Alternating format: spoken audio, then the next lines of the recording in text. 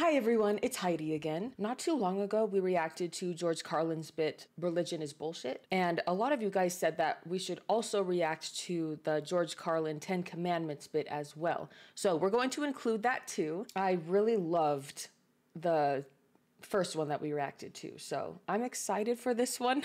For those of you who don't know me, I'm an ex-Mormon, not religious anymore. Sometimes people assume that I'm some religion in my videos, and I don't know where they get that, so I thought I'd just be clear.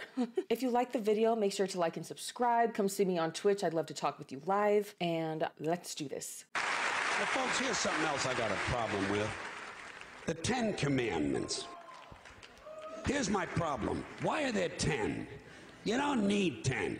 I think the list of commandments was deliberately and artificially inflated to get it up to 10. It's a padded list.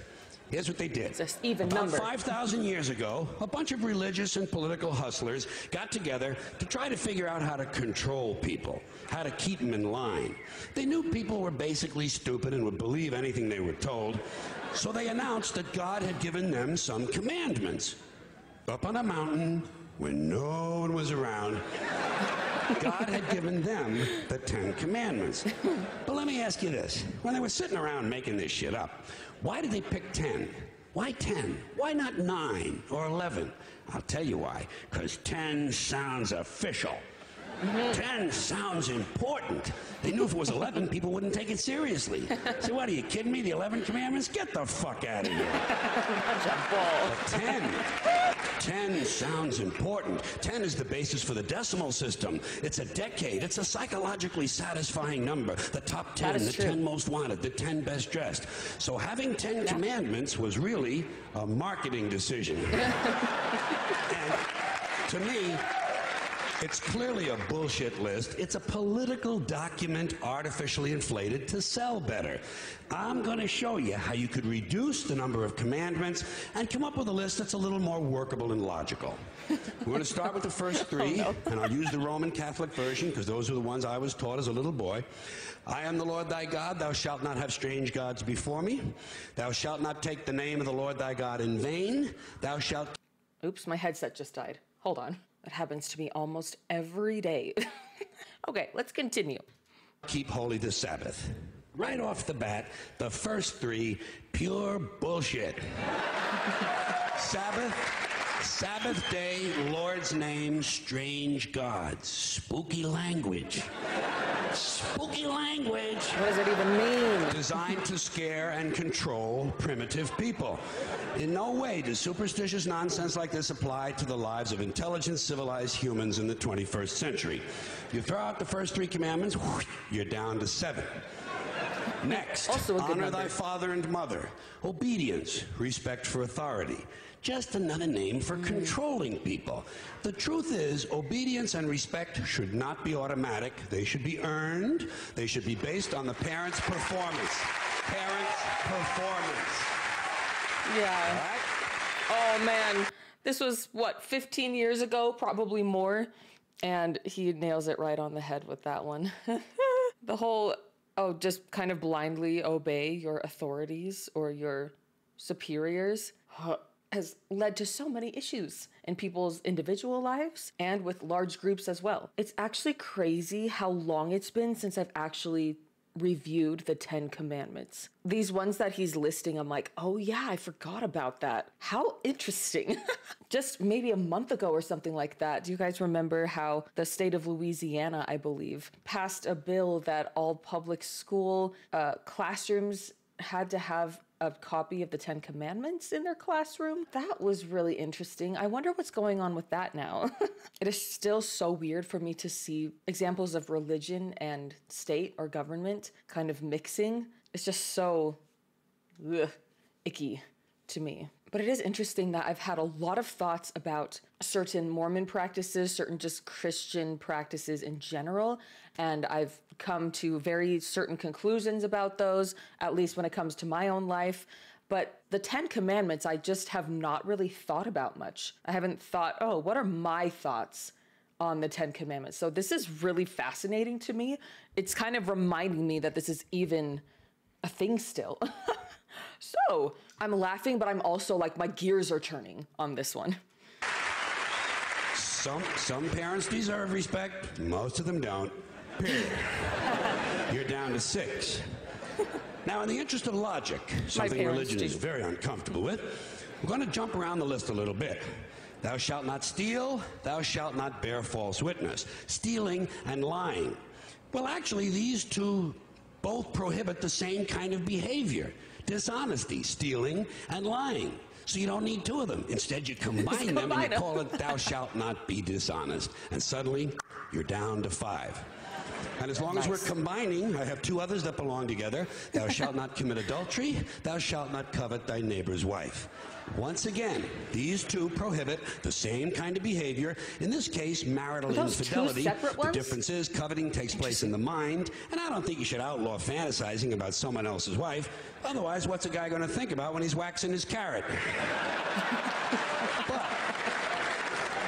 But marital fidelity is a good idea, so we're going to keep the idea and call this one, it's a great idea. Thou shalt not be unfaithful. And suddenly, we're down to 4. But then you have to think about, okay, unfaithful to whom? Unfaithful to your religion? Unfaithful to your wife? You got to specify, apparently, because interpretation is a serious thing. But I see what he's saying.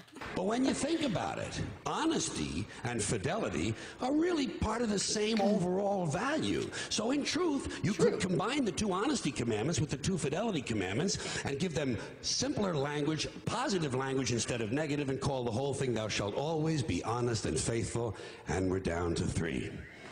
Thou shalt. There you go. Thou shalt. They're going away. They're going away fast. Thou shalt not covet thy neighbor's goods. This one is just plain fucking stupid. Coveting your neighbor's goods is what keeps the economy going. All right? Your neighbor gets a vibrator that plays, "Oh, come all ye faithful." You want to get one too. Coveting creates jobs. Leave it alone. You throw out coveting, you're down to 2 now. The big honesty and fidelity commandment, and the one we haven't talked about yet, thou shalt not kill. Murder. The 5th commandment. Kind of a big deal. But when you think about it, religion has never really had a big problem with murder. Not really. More people have been killed in the name of God than for any other reason. Yeah. All you have to do...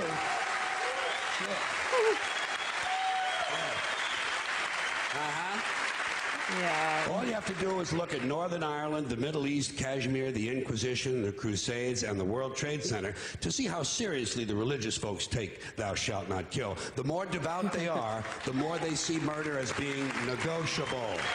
It's negotiable. Justifiable. You know? It depends. History is so crazy. And it still is. It depends on who's doing the killing and who's getting killed. So, with all of this in mind, I leave you with my revised list of the 2 commandments. Thou shalt always be honest and faithful to the provider of thy nookie. And thou shalt try real hard not to kill anyone, unless, of course, they pray to a different invisible man from the one you pray to. Not acceptable. 2 is all you need. Moses could have carried him down the hill in his fucking pocket. And if they had a list like that, I wouldn't mind those folks in Alabama putting it up on the courthouse wall. As long as they included one additional commandment, thou shalt keep thy religion to thyself. Thank you. Thank you. Thank you, everybody. Thanks for coming. This one was interesting. Oh, hello. Oh, wait. It's still going. We still have like another minute and a half.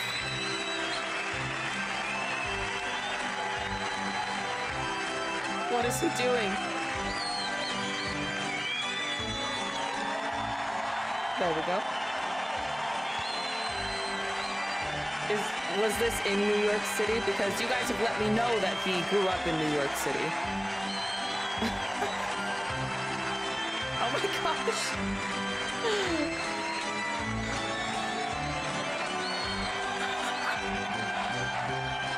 I don't think I've ever seen the ending of one of his shows. That was fascinating. It wasn't until I left the Mormon church that I realized how weird it is that one of the 10 commandments is thou shalt not kill. But we learn about so many different murders and justifiable murders in scripture. in religion. It's really quite fascinating. All of them are, of course, situations where God gives the okay in this particular case, which is crazy. So that's interesting. It sounded like back in the day, Alabama was having something going on with the Ten Commandments in the courthouse or something. Do you guys know about that? Because I don't know much about that. It reminds me of the Louisiana situation that's going on right now, though. When's it going to end?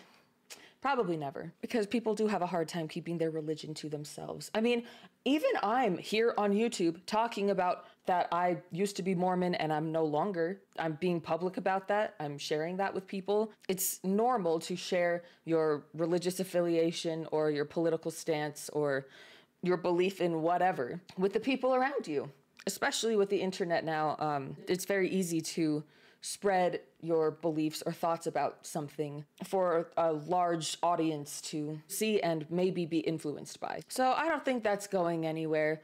I don't mind when people share what they think about something. I think that's good. I think that we need different opinions. I think we need different ideas of beliefs and give ourselves some different thoughts sometimes. Echo chambers are not great. It's good to talk to people with similar beliefs as you, but it's also good to talk to and chat with people who may have a differing opinion. So I don't mind that when it comes to the keep your religion to yourself. I do mind when people try and tell you that you're wrong and they're right. Like you'll see people in not just my comments, but just comments around the internet saying things like, you know, Jesus is the only way, or come to Islam and you'll find the truth or whatever. And it's just like, stop acting like you know better than me. I'm sorry. Like, I feel like nobody knows better than anybody. You can share what you think. You can share what your opinion is and what your beliefs are. Stop trying to force that on somebody else. But then again, that's me trying to let people know that that's how I feel and that's how I think other people should act too. So I don't know. Religion is hard, guys.